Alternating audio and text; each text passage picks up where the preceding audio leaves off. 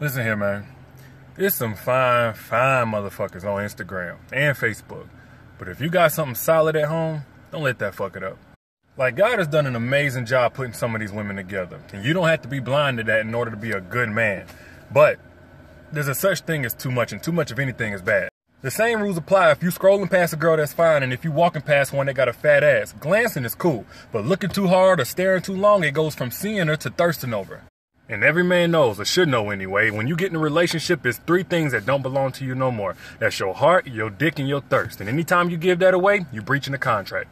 And I know what a lot of y'all thinking. Long as you ain't talking to her, commenting under her pictures, jumping in the DMs, you should be able to stare if you want, right? Wrong. I'm gonna tell you why.